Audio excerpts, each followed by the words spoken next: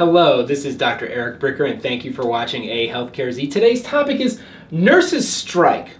Why is it happening, and what are the implications? So, as many of you have heard, there has been a strike by the Minnesota Nurses Association here in September of 2022, and it is the largest nursing strike in U.S. history. 15,000 nurses in the state of Minnesota have gone on strike, specifically in the Minneapolis, St. Paul, and Duluth areas. Now, the Minnesota Nursing Association is the labor union for some of the nurses in Minnesota, and they are asking for a variety of things. Probably the two major things that they're asking for is better staffing ratios with their patients. So there's a certain number of patients that a nurse typically takes care of in the hospital.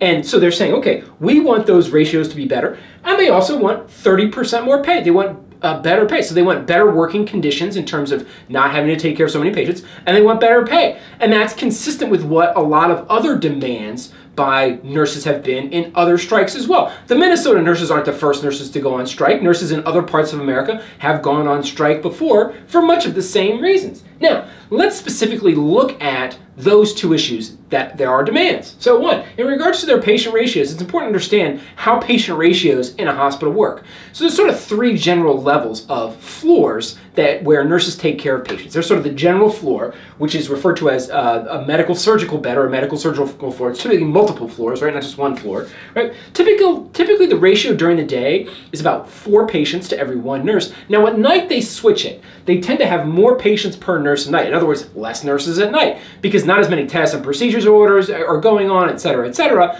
So oftentimes they double it. So there's 8 patients to every 1 nurse at night. Then there's the step down, and the step down is actually a step up from the med-surg level in terms of the patients tend to be sicker on a step down floor in a step down unit. There the nursing ratio is typically about 3 nurses to every 1 patient. So because the patients are sicker, the nurse takes care of 3 patients instead of 4. And then at night, the ratio might be 6 to 1 or 5 to 1. I've seen it vary, or 4 to 1 even. I've seen it vary in a number of places. Okay, and then there's the intensive care unit, the ICU, which has the lowest ratio of 2 patients for every 1 nurse. And typically they don't vary that at night, because when these people are critically ill, like the amount of stuff that's going on to take care of them, it might be a little less at night, but you can oftentimes have, very sick patients that are crashing in the middle of the night as well. Now, all of these nursing ratios have a great degree of flexibility in terms of, or I shouldn't say flexibility, the great degree of fluctuation in terms of the patient demands. Meaning what you can have is what's referred to now as an RRT, or a rapid response team. When I was back working on the floor, we kind of called them AFDs, or acute floor decompensations, where somebody could become very sick sort of out of the blue. They could be, kind of stable, and all of a sudden it requires a ton of nursing input and doctor input and all sorts of things like that. And so shoot, if you're on a regular floor at 8 to 1 and you have one of your patients crashing, then there's like almost nothing you can do to help your other 7 patients. So then the nurses try to cover for each other. And then if you have multiple patients that are crashing on the floor at the same time, then it's totally out of control. There's just no way there's enough nursing resources to take care of the patient needs on the floor.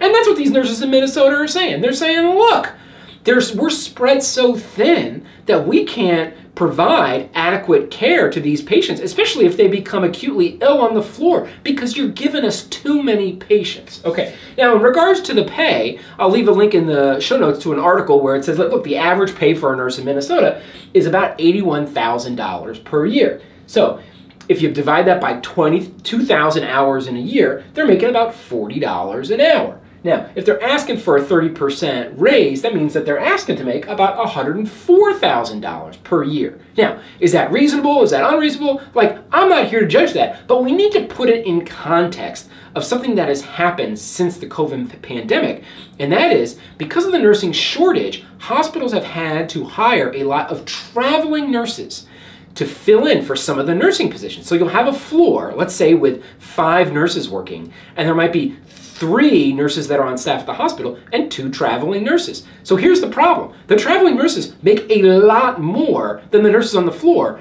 and they're like doing the same work. So a traveling nurse will make, again, I'll leave a link in the show notes to these resources, between $3,000 and $7,000 a week. and they're going to be working about 36 hours in that week. Typically 3 12-hour shifts. That's where the 36 hours comes from.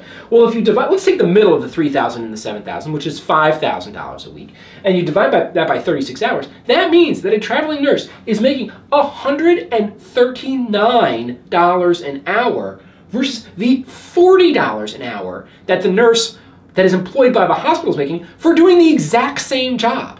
So when the nurses in Minnesota are like, we want a pay raise because you're paying these traveling nurses 3 times the amount that you're paying us to do the same job. So instead of just paying all these traveling nurses, why don't you just pay your staff nurses more?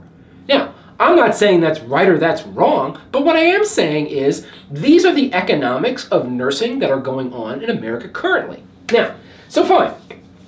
What is an important So basically what we're talking about here is the labor market for nursing services. So now I have to go over some sort of labor economic terms with you. I'm sorry, it's boring. Stick with me. Okay, so there's a sort of well-known report, and I'll leave a link in the show notes, that says, look, that 80% of hospital markets in America, in other words, geographic markets, whether it be New York or LA or even rural areas like in the middle of Missouri or what have you, right? That 80% of markets of markets in America for hospital services are highly concentrated. And highly concentrated is just the boring economics way of saying you don't have a lot of choices. It's more towards the spectrum of monopoly. There's only 1 or 2 or maybe a handful of hospital systems versus having a lot of choices, okay? So in other words, highly concentrated means decreased choice.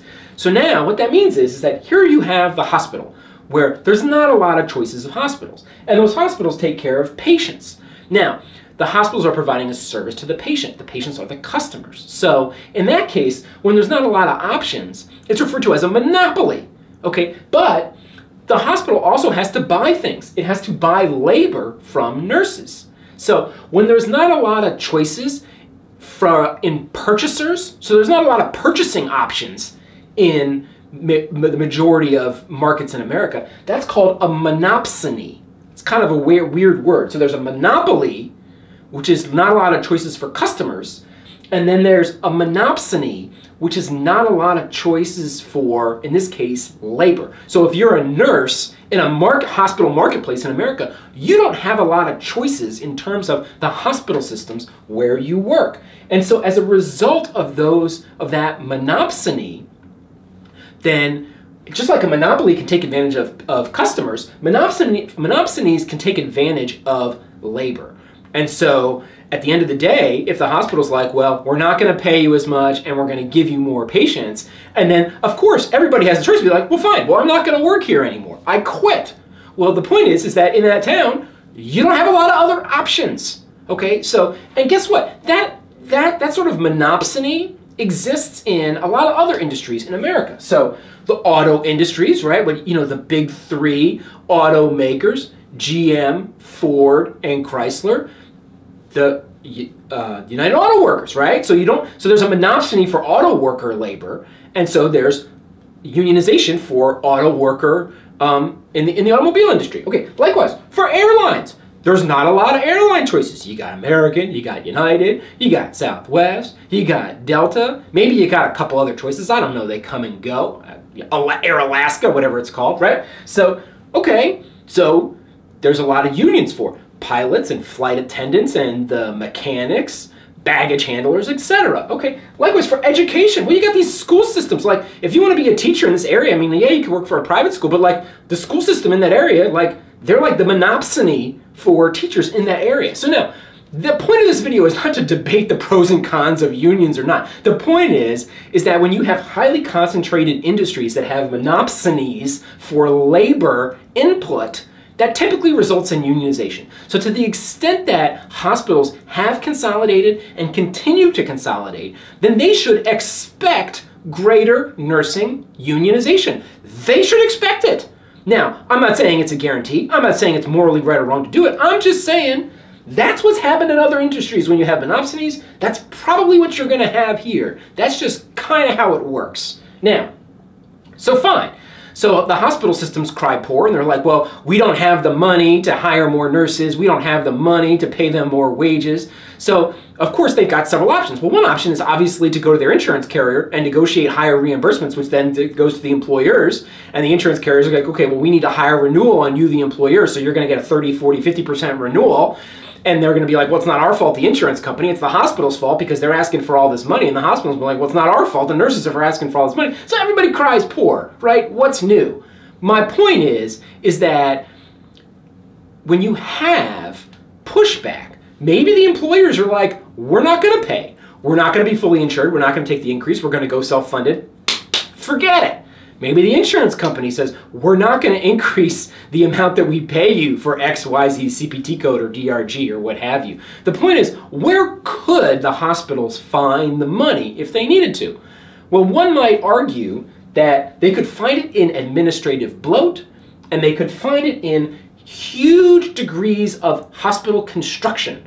So, this is a whole other topic for another day, but very briefly, hospital administrators, the number of hospital administrators has increased by 3,200% between 1975 and 2010, right? Not 3%, not 30%, not 320%, 3,200%. According to the Bureau of Labor Statistics, there are 500,000, 500,000 healthcare administrative jobs. And I'm not talking health insurance. I'm talking just on the provider side, mostly at the major hospital systems, okay?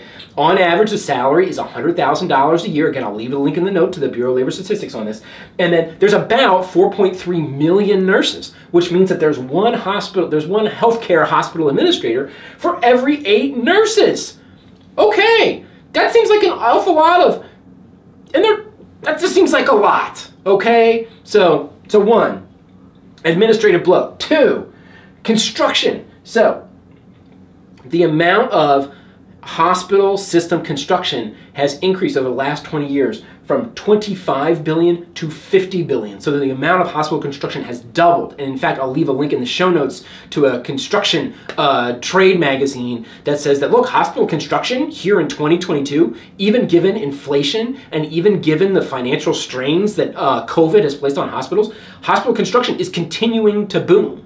So maybe if hospitals were forced to cut back on their construction and actually forced, now listen, who does the job cutting in a hospital?